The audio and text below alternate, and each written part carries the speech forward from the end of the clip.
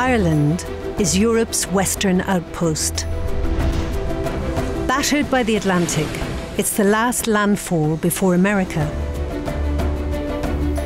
And its history is just as turbulent.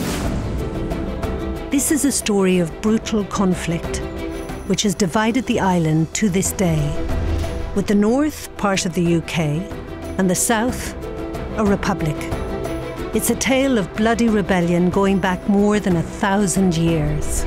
The Irish loved to rebel and revolt and use the cloak of religion to disguise their unhappiness.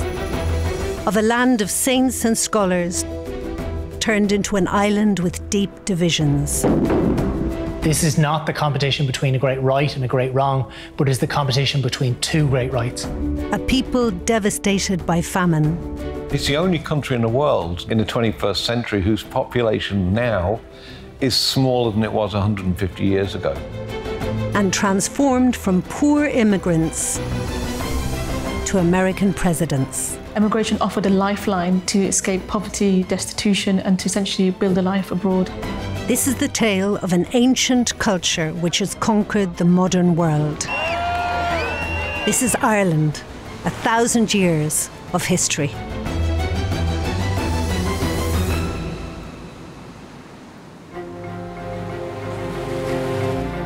Travel back 1,000 years, and Ireland is on the cusp of great change. This is an island of Gaelic kings, monks, and Viking settlers. An island trading goods and ideas across Europe. In 1002, the legendary High King Brian Boru becomes the first ruler to unite Ireland. Until then, Ireland wasn't ruled by one king, but by many. There were hundreds of kings, each ruling over an individual lordship, but at the same time, each king was attempting to assert his authority over neighbouring kings, so there was a constant friction. Since the 5th century, Ireland is divided into 5 main provinces: Munster, Ulster, Connaught, Leinster and Meath. Each with its own king, often fighting for supremacy. There's references from an early date to the concept of an Ard Rí or a High King of all Ireland, but this wasn't a political reality. For centuries, the O'Neill dynasty styled themselves as High Kings. But none of them seem able to unite Ireland. Until 1002, when a new High King seizes power. The King of Munster, Brian Boru. Brian Boru is famous because he's the first king that really made this aspiration of High King in Irish history a reality, because he temporarily exercised control over the whole of Ireland. He goes to the Church of Armagh, which is the seat of the cult of St. Patrick, so the most powerful church in Ireland. And he donates 20 ounces of silver. And as a result, his royal secretary then writes in the Book of Armagh, which is a manuscript which survives from that time, that Brian Boru is Imperator Scotorum, which means the emperor of all the Gaels. Brian Boru wins the backing of the church and is the most powerful High King Ireland has seen. He rules over an island that has already made its mark on the European map. They had a culture and a language and a civilization and a legal system of their own which predated that of ancient Rome and which in many ways was superior to that of ancient Rome. Medieval Ireland is a thriving hub of education. Ever since the fall of the Roman Empire, most of Europe has been plunged into the Dark Ages. Learning and culture seem lost. Except in Ireland. Since the 6th century, Ireland's monasteries have become renowned. If you want to learn, you come to Ireland. It's interesting to think of modern equivalents to what these institutions represented in the Middle Ages. There has been the suggestion that they could be compared to, say, Ivy League universities. And certainly by the 8th century, Ireland has established its reputation as an important centre for learning within Europe, and we hear of scholars travelling from Britain to Ireland for their education, but also Ireland has this developing reputation of being a land of saints and scholars. Irish monasteries are home to some of the great manuscripts of the medieval period. Lavish copies of the Gospel, like the Book of Kells. But they also have huge influence abroad. Irish saints like Columba and Columbanus spread their version of Christianity by setting up monasteries. From Iona in Scotland and Lindisfarne in England, to others in France and Italy. The cult of those saints is then established in places outside Ireland and brings prestige to the Irish people internationally.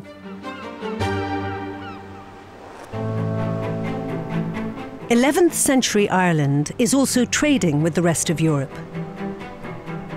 More than 200 years before Brian Boru, the Vikings had started invading Ireland and establishing settlements. In 841, the Vikings saw the potential of a spot on the banks of the River Liffey and founded Dublin. By Brian's reign, it has become a site of strategic importance. Dublin was really something of an international hub in this period. They were importing silk from Byzantium and spices and luxury goods from across what was the known world at this time. It commanded a great deal of wealth. It had access to an extensive navy. It had links politically and economically across quite a wide area. So it became one of the goals of kings who wanted to rule all Ireland to hold Dublin, because if you held Dublin, you had resources that made it hard for any other ruler to challenge your position. For Brian Boru, the Dublin Vikings mean trouble. There's obviously dissenting voices. Not everybody wants to be part of this new unified Irish project that Brian Boru is at the helm of. And so what happens in the year 1013 is there's an alliance between the kings of Leinster, which is the province in the southeast of Ireland, and Dublin, which is a Viking-ruled port. The Vikings don't want Brian Boru controlling Dublin. So on Good Friday, 1014, Brian's troops face his enemies from Leinster and Dublin at the Battle of Clontarf.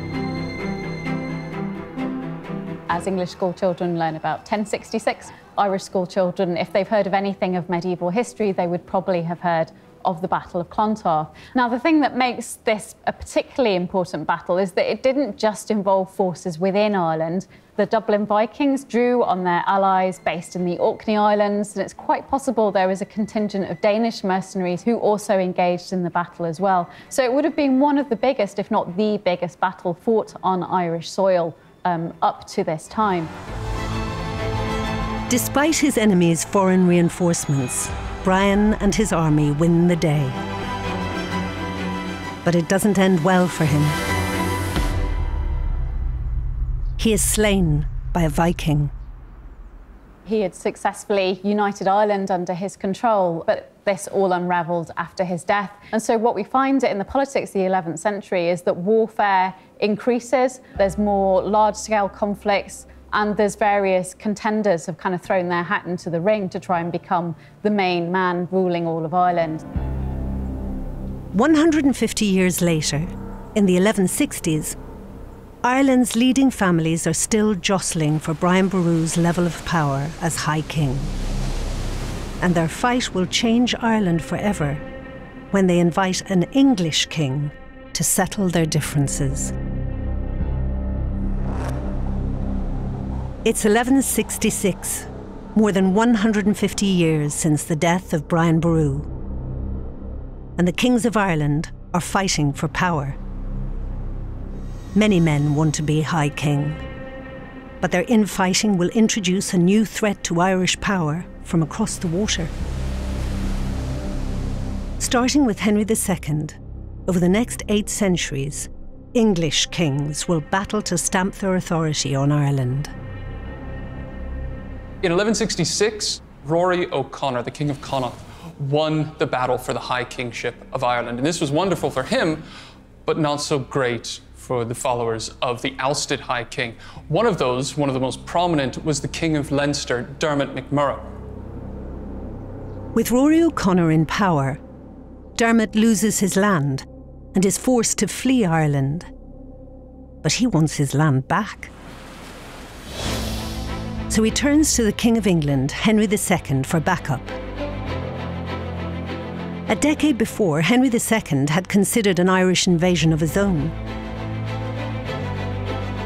He'd even got the blessing of Pope Adrian IV, the only English pope in history. The Pope gave his blessing because he wanted the Irish Church to take more direction from Rome. But the invasion never went ahead. And by 1166, when Dermot comes to ask Henry for help, the English king has problems with his own empire. Henry did not have time to waste on an Irish adventure. So instead of offering Dermot any direct help, he allowed Dermot to recruit from among his own men. Dermot sought help from an English nobleman, the Earl of Pembroke, Richard Fitzgilbert, better known as Strongbow. Dermot approached Strongbow, offering him the hand of his daughter Aoife in marriage and succession to his kingdom of Leinster if Strongbow would help him to recover the kingdom of Leinster. In 1169, Strongbow's men start landing in Ireland.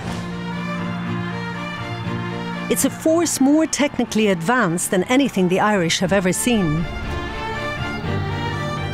Irish warriors had light armour, they had axes, spears. The projectiles would be propelled by a sling or perhaps darts. The English, by contrast, had heavy cavalry. More importantly, the English had archers, and they had the military technology to produce arrows after arrows so that they could loose salvo after salvo against the Irish and still have weapons left over. The attack is a success. Strongbow is rewarded with land, money, and marriage to Dermot's daughter. But Strongbow is about to get even luckier. Dermot dies and leaves his crown to his new son-in-law. Strongbow becomes King of Leinster. And to King Henry II of England, he's starting to look like a rival. Henry II could not afford to let his vassal acquire an independent kingdom of Ireland. Henry had to intervene. In 1171, Henry II becomes the first English king to set foot on Irish soil. And surprisingly, he doesn't have to put up a fight. This is a man who controlled most of Britain and 2/3 of France. This was not his first rodeo. When he approached Ireland, Henry already had papal blessing for an invasion. He also let it be known that a delegation of Irishmen had approached him asking for his help to protect them against Strongbow and his followers. Henry's timing is perfect. He arrives in October, when bad weather traditionally stops armies from fighting. This gave Henry time for negotiation before any concerted resistance could be mounted against him. And king after king, provincial king after provincial king, lined up to submit to him. These Irish kings came to Henry because of his overwhelming military superiority. They agreed to submit to him because he promised them protection. As King of England, he was quite likely to go away and leave them to their own devices. Henry was able to annex the entire island of Ireland without spilling any blood. In 1175, Ireland's last High King, Rory O'Connor, agrees to the Treaty of Windsor. The treaty declares that everything that the English have so far belongs to Henry, and everything else is left to O'Connor. Ireland is effectively split in two: Gaelic Ireland and English Ireland. And it doesn't take long for the English to develop a narrative that the mission was about civilizing Irish savages. At the end of the 12th century, they had the medieval equivalent of a spin doctor, Gerald of Wales, write a book to help justify the English military takeover. He describes Ireland as this wonderful land teeming with resources. If only they could be tapped by people who know how to use them. The Irish were too lazy, according to Gerald, but the English had the industry necessary. It also talks up Ireland as this island of wonders, where women have beards, where the Irish do unspeakable things to farmyard animals. If only the English could come in and impose some order, he argues, the Irish could be brought into the light. Dermot's invitation for help would have far-reaching consequences. The invitation merely opened the door. The English propped it open and kept coming. By 1254, Henry III is king, and he stipulates that Ireland is never to be separated from the English crown. But England doesn't have full control. The ruined remains of Castle Roche are the lasting remnants of an era when England only controlled a small area around Dublin, known as the Pale. That was a recognisable English part of the country. And beyond that was beyond the Pale. The word Pale comes from the idea of a protective wall defending this more settled area. Beyond the Pale, the Irish are left to their own devices. Until the 16th century, when an English king starts demanding loyalty to the crown and a new religion. It's 1533, and Henry VIII's love life is making history. His first marriage has failed to produce a male heir. Henry wants to marry Anne Boleyn, but the Pope won't sanction a divorce. So Henry joins the European Protestant Reformation. He ditches Rome and appoints himself head of the new Church of England, paving the way for a clash with Ireland. Now, that was hugely significant in an Irish context because it meant that the population of Ireland, which was Catholic, had to convert to Protestantism. But Henry just can't get the Irish to convert. And when his daughter Elizabeth I accedes the throne, the problem becomes more serious. Protestant England is under threat from Catholic Spain. In 1588, the Spanish Armada attempts an English invasion. At that juncture, Catholicism comes to be perceived as a potentially threatening force for the security of England itself. So that certainly from the 1580s onwards, it becomes part of the government agenda to force a Protestant Reformation on Ireland, whether the Irish population want it or not. But converting Ireland is still a huge challenge. The religion of Protestantism was English, but people in Ireland spoke Irish, and so there was a basic barrier there. The Catholic Church really fought back, and Ireland was the only country in Europe where the Counter-Reformation succeeded against the wishes of a Protestant ruler. So in that sense, Ireland was very, very much an outlier. Elizabeth is determined. By the 1590s, she has subdued the Irish in Munster, Leinster, and Connacht. But her reign becomes mired in Irish rebellions. Ostensibly, they were about religion, but the Irish loved to rebel and revolt and used the cloak of religion to disguise their unhappiness with an increasingly aggressive English political state. They're as much against the encroachment of state power as they are about religion. The most important was the 9 Years' War. The Gaelic lords, Hugh O'Neill, Earl of Tyrone, and Red Hugh O'Donnell, rose up in rebellion. Despite help from Catholic Spain, the rebel Irish lords are crushed by Elizabeth's army. On the 14th of September, 1607, O'Neill and O'Donnell and their families leave Ulster for the continent. It spelt the end of the old Gaelic order because 6 of the 9 counties in Ulster, the lands belonging to the great Gaelic lords, were expropriated and then they were reallocated. Reallocating the lands of the Catholic earls presents England with an opportunity.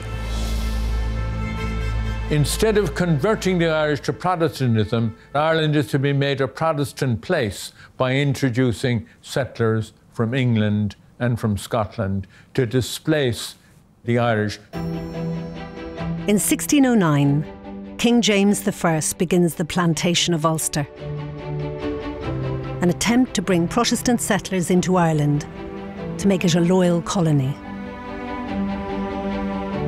From the late decades of the 16th century right through to the end of the 17th century, about 350,000 English, Scottish and Welsh migrants came to Ireland. And it's from this moment that we see very intense colonisation, plantation, civilization, and I put that in inverted commas, Anglicisation occur across the island of Ireland. We saw extensive urbanisation and these towns growing up all over the province, land being drained and enclosed, orchards being planted, because part of the ideology of plantation actually involved civilising the landscape and making it more like the English or a lowland countryside. Estates were created and fortifications were built. So, for example, the walls of Derry date from the plantation period. They are still intact. Maps from 1622 show how the settlements were well planned and took shape. The land is parcelled out in blocks of up to 2,000 acres across 6 counties: Armagh, Fermanagh, Cavan, Coleraine, Donegal and Tyrone. Only 1/5 of the land of Ulster remains in Irish hands. It brought in a very large Protestant settler population, which has been in situ for the last 400 years. And with that, it has brought about severe divisions and tensions within society, particularly in the northern part of Ireland. Many of the issues arising in the most recent conflict in the north of Ireland have their roots all the way back to the Ulster plantation of the 17th century. The first years of the Ulster plantation are relatively peaceful, but the loss of power and land mean Catholic resentment is building. In 1641, rebellion will erupt on an unprecedented scale. Autumn 1641. Rebellion is in the air. In the last 40 years, hundreds of thousands of Protestant settlers have flooded into Ireland. Trouble has been brewing for decades. In October, a violent rebellion erupts which starts a cycle of rebellion and repression which will last for centuries. At the time, people were quite shocked by it, but the real surprise was it took so long to happen. And there was deep resentment among the native population over their dispossession. A woman called Elizabeth Price is part of the Protestant community attacked in Portadown, County Armagh. In a witness statement, she describes over 100 Protestants, including 5 of her children, being rounded up. She says the rebels, having stripped them all of their clothes, cast them all into prison. After 2 weeks, Elizabeth says they are driven like beasts to a bridge above the River Bourne and thrown into the water. Those who try to escape are beaten or shot. It exploded with tremendous violence and ferocity, with attacks initially on the settler Protestant community by the native Irish, but then retaliatory attacks by the colonial government, and before long it spiralled into very severe and widespread violence across the island. We saw very, very, very brutal, bloody massacres occurring across the country. Over 8,000 witness accounts, like the tale of Elizabeth Price, are recorded by the British authorities in the years after the rebellion. These dramatic tales of Catholic savagery against the Protestants spread to England and the continent. We get these lurid stories of attacks on civilians, with women and children, old people being targeted and killed in very nasty ways. An awful lot of this is unsubstantiated. This is an era of religious divide across Europe. For Protestants from England to the Netherlands, this is all the evidence they need to prove that the Catholic Irish are godless savages. It was alleged from quite an early point that there had been a premeditated massacre of all of the Protestants in the country. In other words, that this had been planned from Rome. It was used not just in the 1640s, but over the next centuries to whip up anti-Catholic hysteria in England. The propaganda value is hard to overstate. The English reaction to the rebellion is brutal.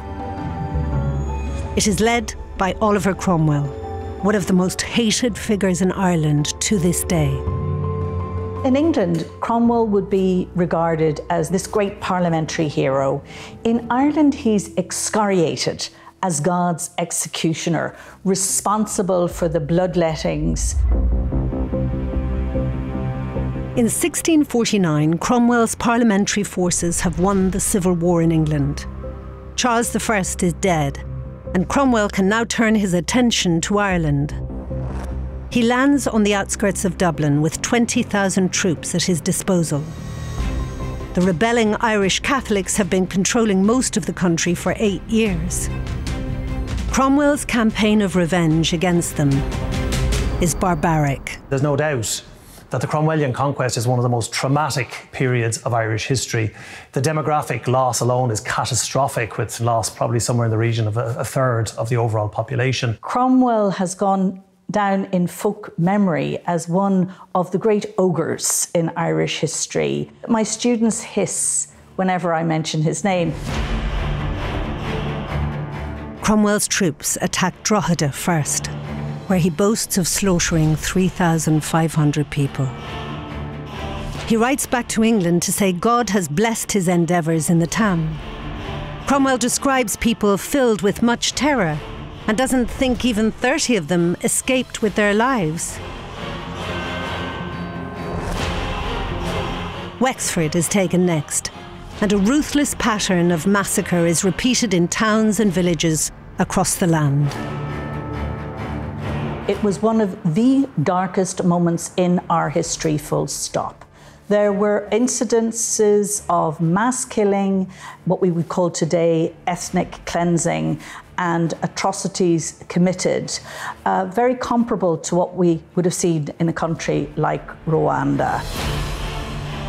After 9 months, Cromwell leaves, confident the rebellion is crushed. The consequences for Irish Catholics are disastrous.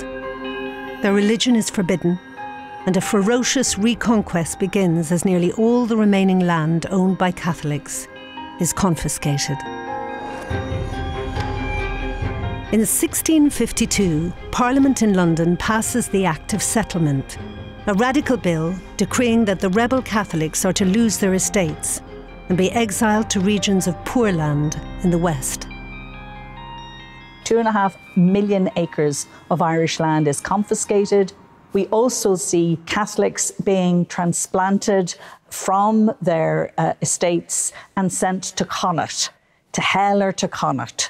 Others were transported to the Caribbean as indentured slaves. The post-war settlement after Cromwell witnesses probably the greatest single transfer of land anywhere in Western Europe during what's called the early modern period. Before the war breaks out in 1641, Catholics owned probably somewhere around 70% of the land in Ireland. By the end of the conflict, that has fallen to just over 10%.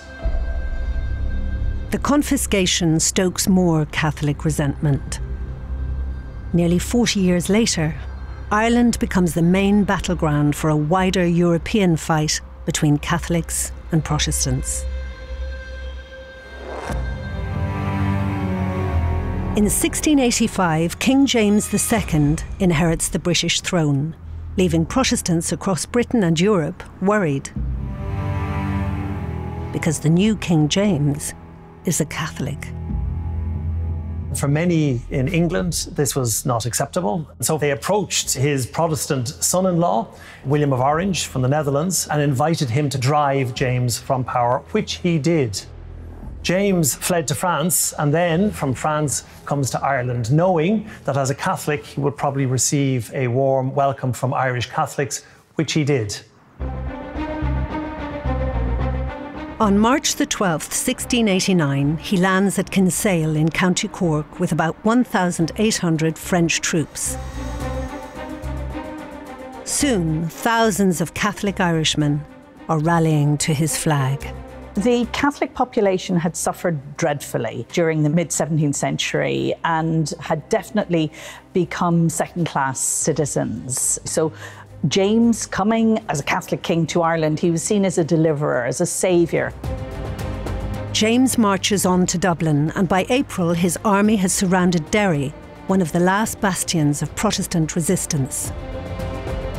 6 months before, Jacobite forces had tried to take Derry, but were stopped when 13 apprentice boys closed the city gates.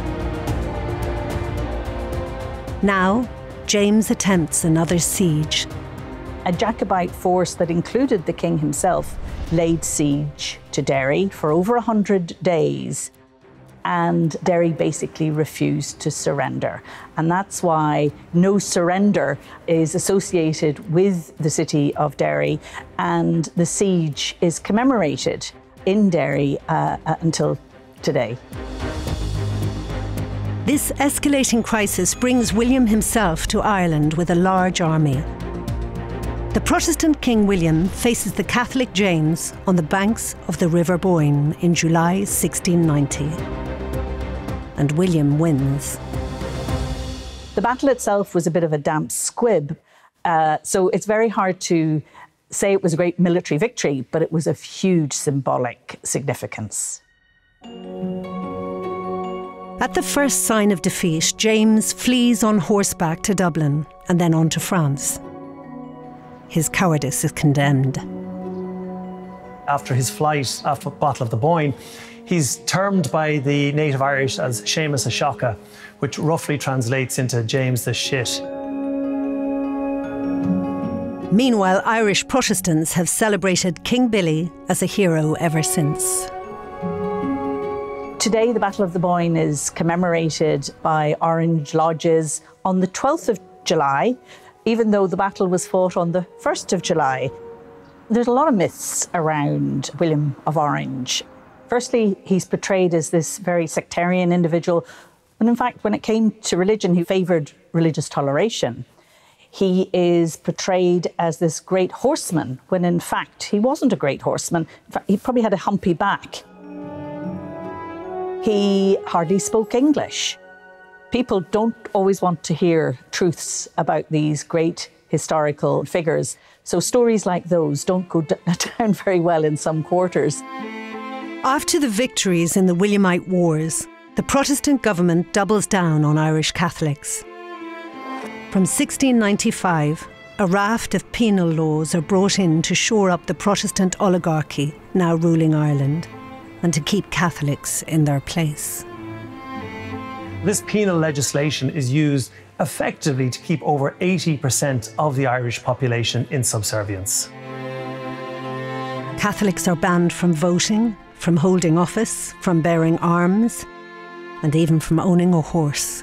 So we see this programme of legislation being put in place by the Irish Parliament that is basically designed to keep Irish Catholics suppressed. The devolved Irish Parliament that meets in Dublin is entirely restricted to Protestants. But their freedom to legislate is limited by the greater power of Westminster.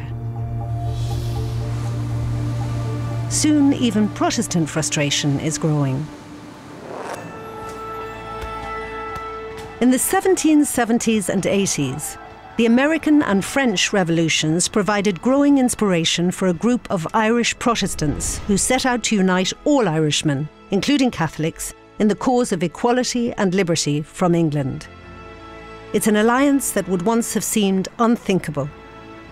The founder of the United Irishmen is Theobald Wolfe Tone. Tone came from a Protestant background, but yet he was extremely radical. Some of the most radical rebels were Protestant. In the 1790s, Tone and his United Irishmen begin to campaign for constitutional reform, but they are getting nowhere. So they grow more radical. In 1796, Tone travels to the new French Republic in search of assistance.